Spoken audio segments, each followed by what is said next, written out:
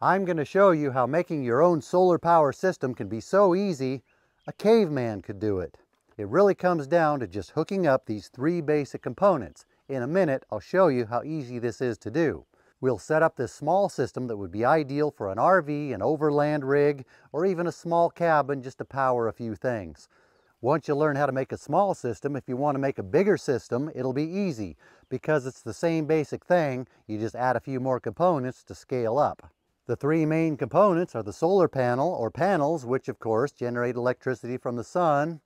You would think someone who is doing a solar video would choose a sunny day instead of a cloudy day, but this is what we have.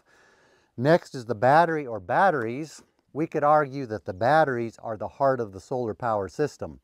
When you're running your components off of solar power, you're really running it off the batteries.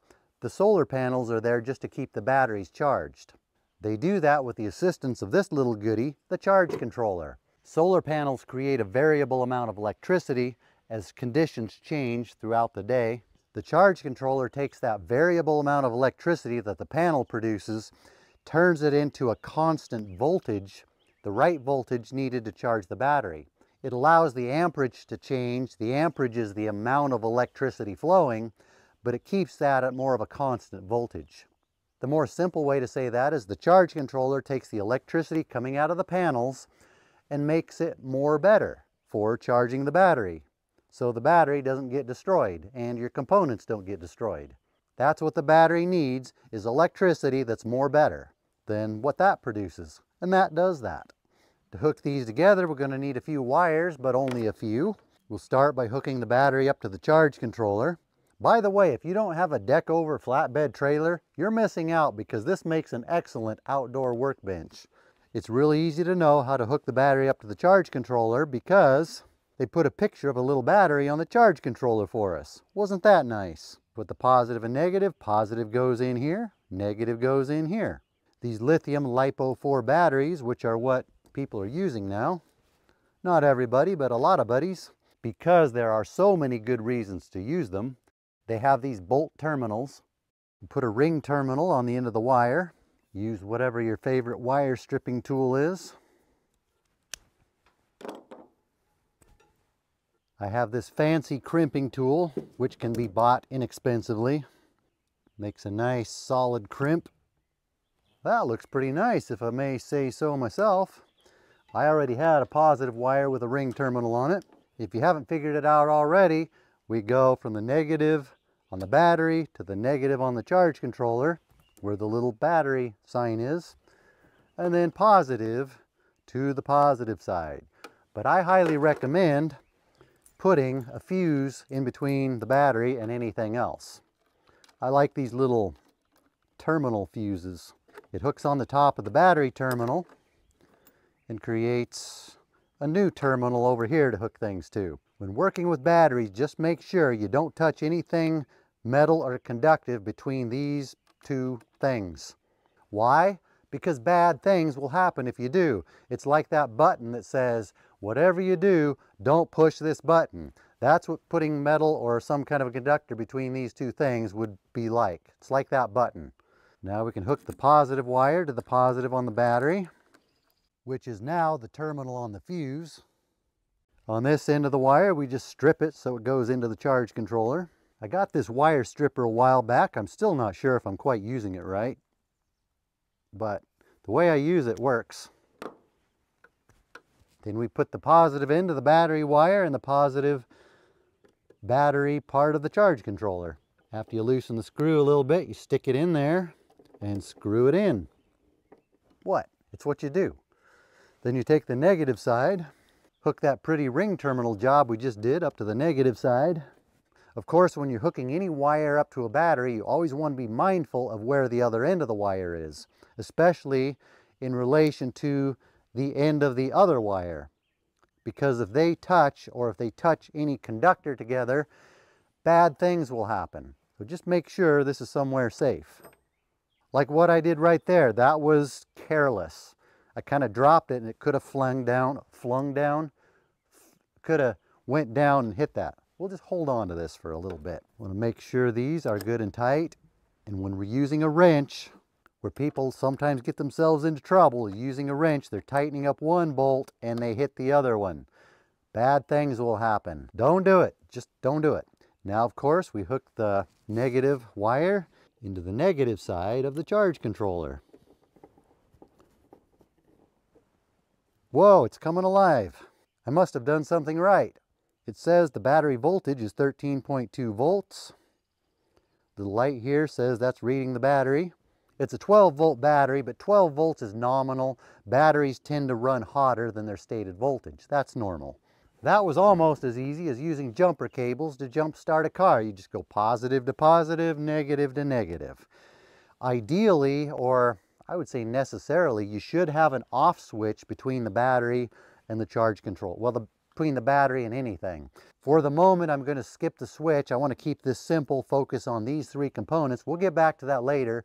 If we have an emergency where we need to disconnect this because it's going to cause the whole world to blow up, I do have my wire cutters here. I could just clip the wire.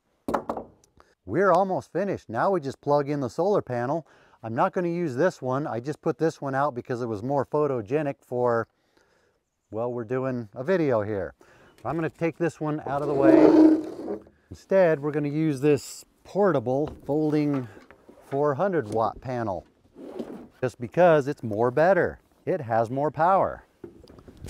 Have I ever mentioned how nice it is to have an 8-foot by 20-foot bench? A solar panel, of course, is going to have two leads, a positive and a negative, and they have these MC4 connectors, a male and a female end, which plug into each other. Of course, we're not going to plug these into each other. We're going to plug these into our components, like these extension cords, which also have MC4 connectors on them, which plug right into those. The question is, why do they call these MC4 connectors? It all goes back to when they invented these. The company that invented them wanted them to be successful. They wanted to sell a lot of them. They were sitting around the boardroom trying to figure out, what should we call these things? Then somebody said, what about MC Hammer? He was successful. He sold a lot of records. Why don't we call these MC connectors? Then someone else said, yeah, but MC Hammer was kind of a one-hit or maybe 2 or 3-hit wonder. Then he seemingly disappeared. We don't want that to happen to our product. Then someone said, what about MCX connectors? That didn't have a nice ring to it. They kept going through all these different things they could add to it. Then someone said MC4 connectors. They just thought that had a nice ring to it. That's what stuck. You're not buying this story, are you? Maybe you have some trust issues or something. Let's get back to this. The charge controller has a little picture of a solar panel on here, so we know where to hook the solar panel up.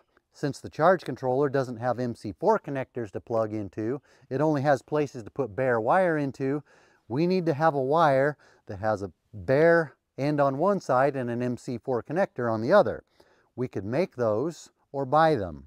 You can buy MC4 connectors that you can crimp onto the wire, similar to what we did with the ring terminal, or you can buy wires like these that already have them on the ends.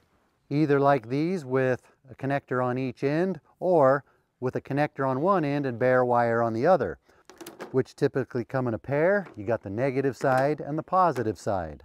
If you had one of these that was ideally short, they have a male on one end, female on the other. You could cut that wire. Now you have the two bare end leads you need to go into the charge controller.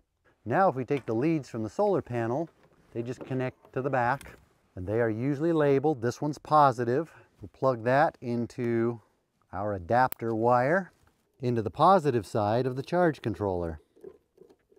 Now the other one goes into the negative side. Just like the battery side, it's positive to positive, negative to negative. Now we can hook this negative lead into the negative lead of the solar panel and complete the circuit. Look, something's happening. Now the solar panel light is lit up and the solar panel is charging the battery. That's it, we're done. Now if you want to power something off of it, you just plug that into this part of the charge controller that has the light bulb on it. You have the positive here, the negative here. That can go directly into the power system on your RV or whatever it is you're powering. It doesn't have to connect to the charge controller. Essentially what this is it's connecting it to the battery.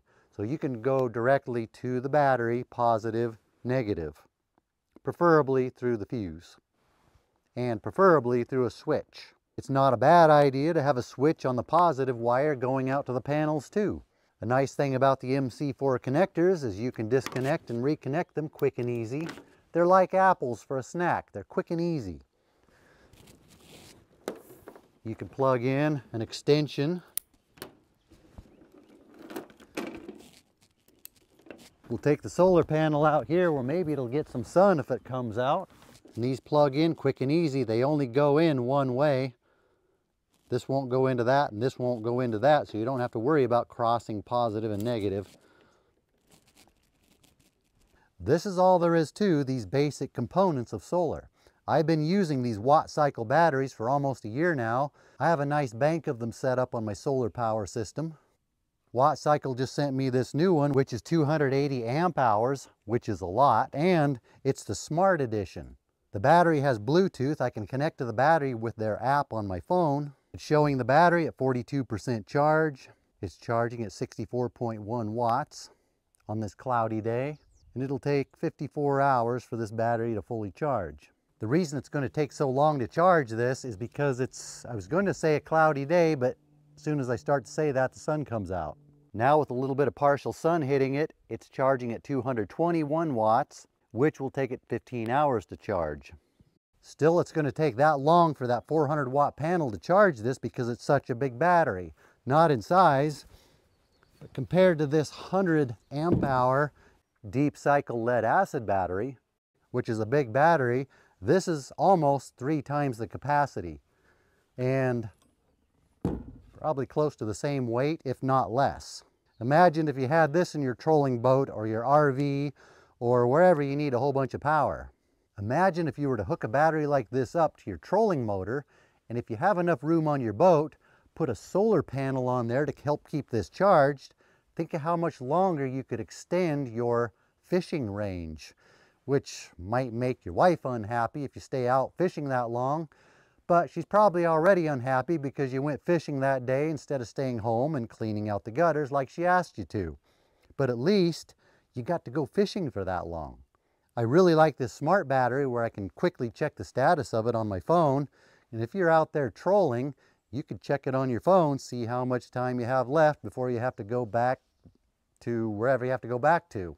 I'm just keeping this simple today. I'm not going to go into components like inverters, which would turn this into household current. I've noticed when people are trying to learn solar, it's not uncommon for them to get flooded with too much information. And for a lot of people, that information's coming at them in a language they don't understand yet. Charge controller, inverter, combiner box, voltage, amperage, watts, all these words that people don't yet know what they mean. When I built my system, I had a couple people giving me a whole bunch of information to try to digest. One of the reasons I was able to digest it and build my own system is because I already knew how these 3 components work because I built a system like this years ago. I think by knowing how these 3 components work, that gave me an advantage in learning the rest. I don't know how much interest there's going to be in this on this channel. This has been more of a forestry channel. As a forestry channel, I often talk about the tools I use in forestry, like chainsaws. Solar power has become a game changer for me. It's a tool that allows me to spend more time on my forest land and run a YouTube channel from out here in my forest. If there's enough interest in this in future videos, we can go deeper down the rabbit hole. One technical thing I should get into, if you look at the back of your solar panel, there should be a plaque on there. Look at the maximum voltage and amperage your panel can produce. Just make sure that doesn't exceed the maximum voltage and amperage that your charge controller can receive. And if you're building a larger system, make sure the amperage that the charge controller can put out does not exceed the amperage that the battery can take, which a small system like this, you typically don't have to worry about it with a battery like this. Those numbers are all easy to find. I'll put a link in the description for the battery and the charge controller, some of the tools and components I used, if I can find them, and if I remember. Now I'm going to shut up before I start talking about wire gauge, the size of wires you should use. All the other things about solar are very simple. We just need to learn one thing at a time. Today, we're keeping it simple with these three components.